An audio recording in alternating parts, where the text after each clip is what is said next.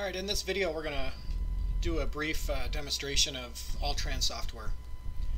We're going to focus on some of the key components. Once we log into the software, we're brought right to the dispatch screen for the current day. This screen is going to display all of your current rides that have not been completed for the day. As the drivers use their driver portal and process trips, complete trips, the trips fall off of this screen. So by the end of the day, you would expect to have a completely cleared off screen as all rides get at least one action. And they'll either be complete, they'll be no-showed, or they'll be canceled. So we're going to look at the list. Any of the items in blue can be updated. So if I need to update the leg status manually, I can do that. If I need to edit a trip, I can click on the insurance number and I can insert legs to make it a 3, 4, or 5-legged trip, or I can edit a trip. And if it's a repeating appointment, and we'll show you how to create a repeating appointment shortly, but I have the ability to update the repeating appointment going forward in the event, or just save that one particular leg.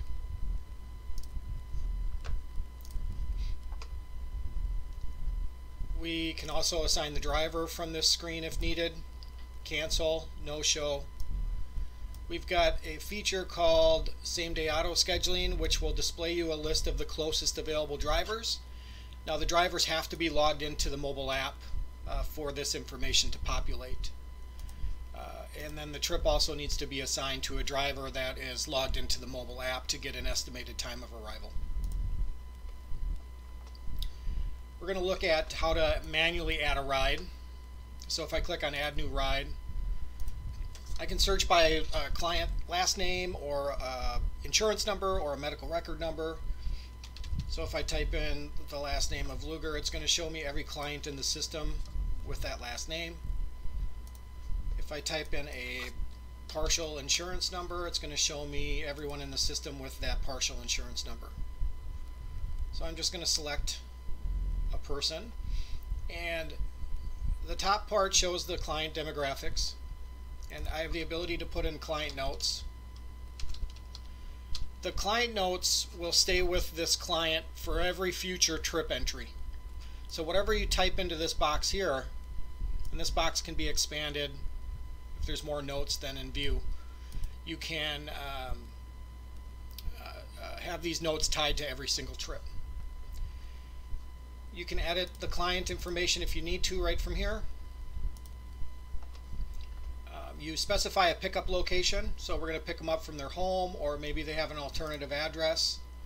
So if a person has an alternative, we can specify that here.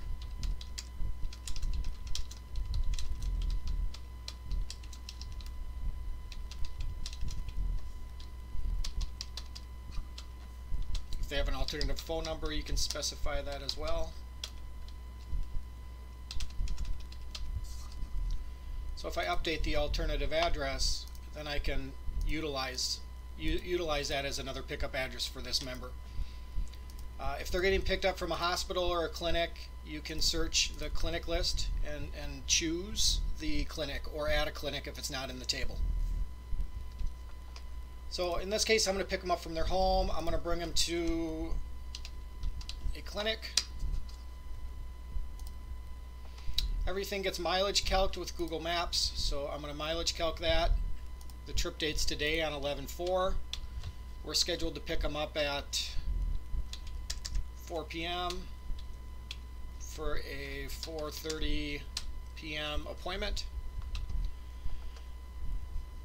Now this person is a common carrier, and we also can choose STS if they're a wheelchair.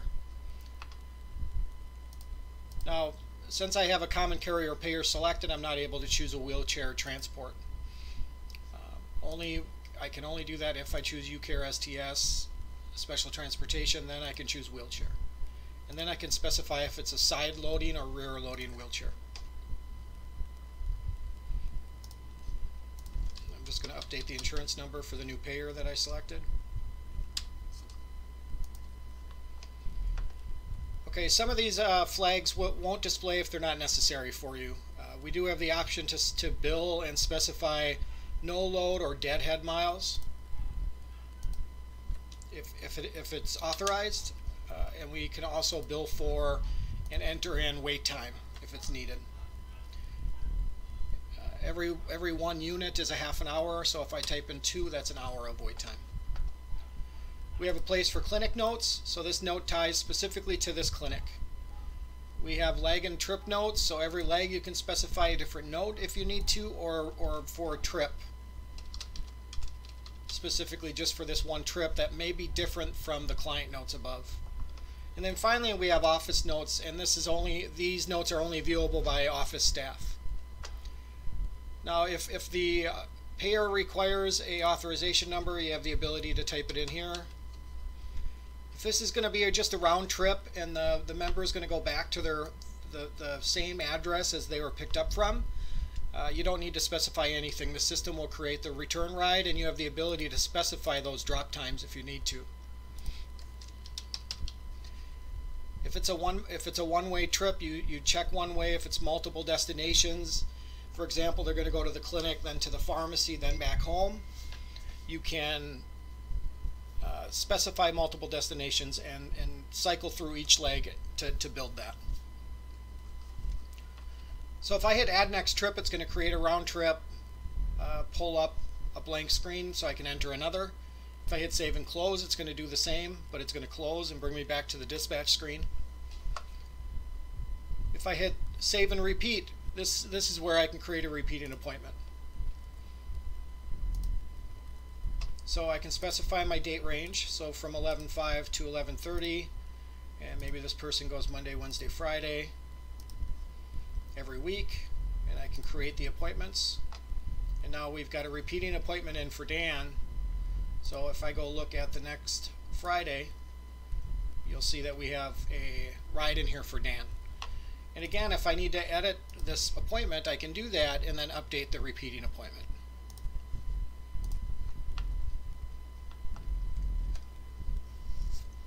You have the ability to modify the columns. Each user can modify the columns, so maybe they don't need to see certain data elements on the screen. If you click on add column, you can add or remove certain elements if you need to. Filtering is pretty simple. Essentially, you choose as many filters as you want and specify their criteria. So if I want to filter by a client, I can type in a partial name, and then if I want to filter by a payer, I can do that, and I can remove the filters as well. We've got 2 more features on the dispatch screen that I want to go over. We have a calendar scheduler, and then we have a live map view of the drivers. So right now I don't have any drivers logged in, but if I did, we would see how many were online, and I'll log in as a driver here shortly, and we can go through that. But we're able to see where drivers are as long as they're logged into the mobile app. We can find their locations.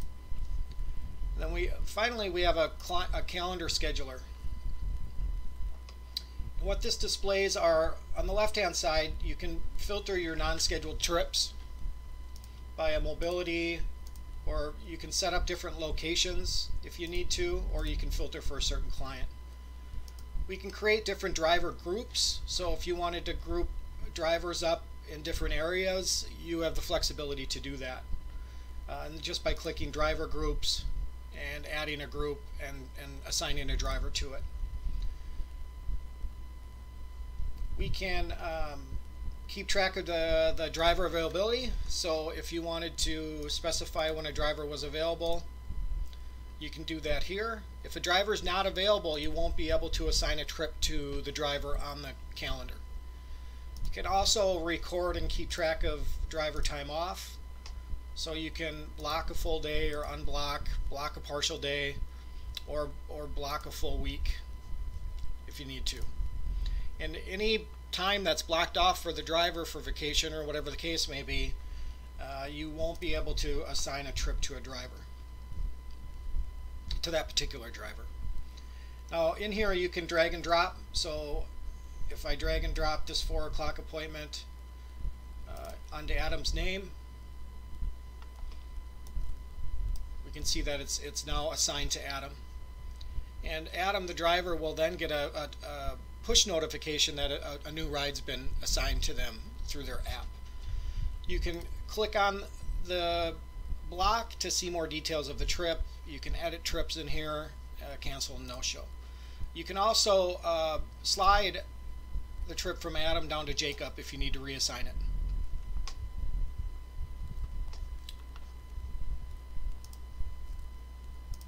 So we're going to go back to the main dispatch screen, and that pretty much covers the dispatch screen. Now I mentioned that we have the ability to add new rides manually, and we're going to jump down to imports. We also have the ability to import rides into the system. And right now we've got a number of different imports available. If the ability to import other rides are there, we can certainly accommodate that. So if there's an import that's not listed into the screen, as long as we get sample data for the import and some rules behind the import, we can build that into the system so you can import your rides to eliminate the manual data entry. So once that would be built out, let's say if you're going to import MTM, for example, you would choose the appropriate MTM and grab the file, import, and the rides are in the system. For specifically Blue Cross Blue Shield of Minnesota, we also have imported trips for providers in the background running on a FTP.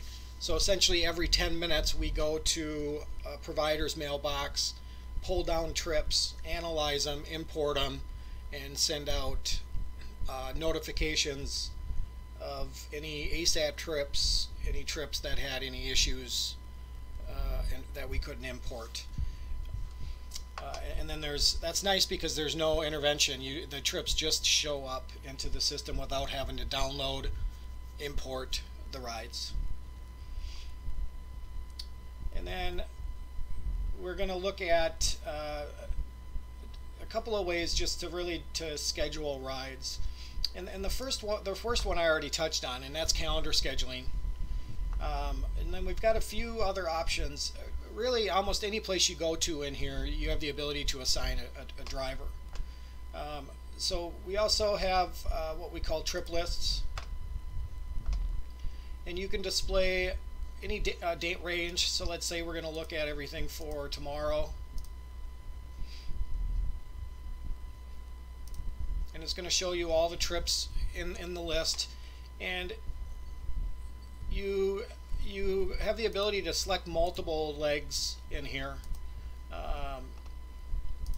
Or you can just say show me leg 1. Maybe you only schedule out leg 1 and everything else is will call and dispatched. So you can select multiple legs in here and then bulk assign a driver to all of those legs that you've selected. All of these fields can be sorted to help with the scheduling process. And if you click on any of the addresses in here as well, it will direct you to a map as well. So here you can see that one driver is online, for example, and I want to see where that person is at, and they're pretty far away by the looks of it. If certain payer, and then in here, if certain payers require an authorization, it displays in orange, and you can click the auth missing filter, and that will allow you to go through and enter in any missing authorizations that may be needed.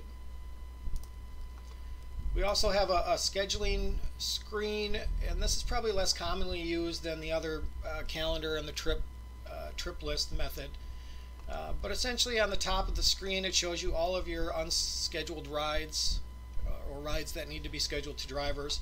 Down below you can look at a certain driver's schedule for a certain day, and if they have to see what rides they have assigned.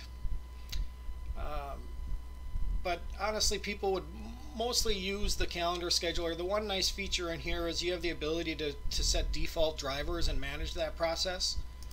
So if Aaron here had, we can choose a client here, so let me choose a client.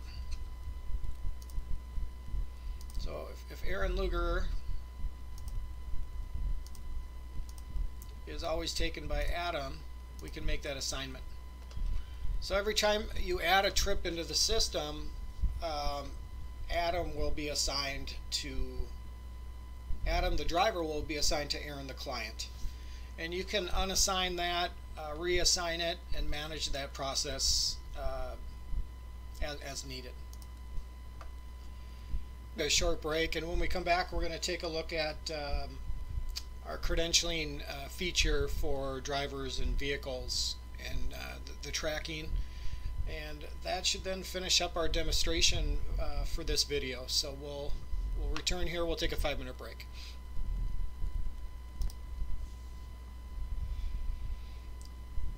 Okay, welcome back. We're going to take a look at credentialing. So if I click on our admin tab, there's some features here that allows you to update or address some settings. We also have the ability to track W-2 payroll. So we have a clock in, clock out feature on the driver app that will allow you to review captured times. You can modify the calendar colors so they represent what you want them to represent in the calendar. And if we look at credentialing,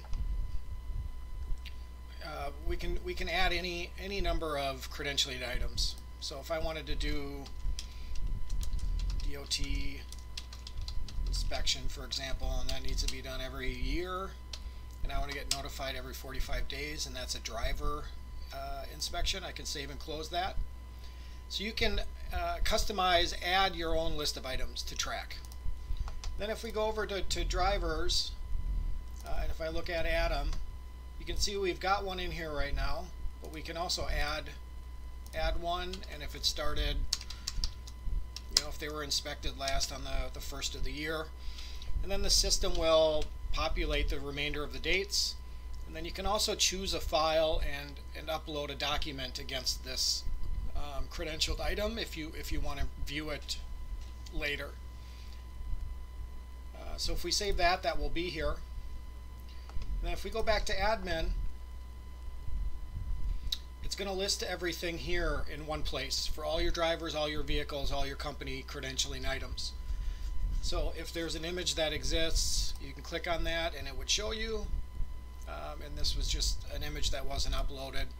You can edit it and renew it from here, or you can export it out to a CSV to work on it. So essentially this inspection, you know, expires this date, and I was asked to notify on this date, and I'm looking at coming up due. So I can say, show me everything that's coming up due, that's due, or that's overdue. So as a quick overview, we kind of touched on some of the key pieces for a provider to dispatch, schedule, add rides, kind of manage their day-to-day operations with the AllTransSoftware platform. So please feel free to let us know if there's any questions, and we're going to move on to our next video of a demonstration on our mobile driver app. Thank you.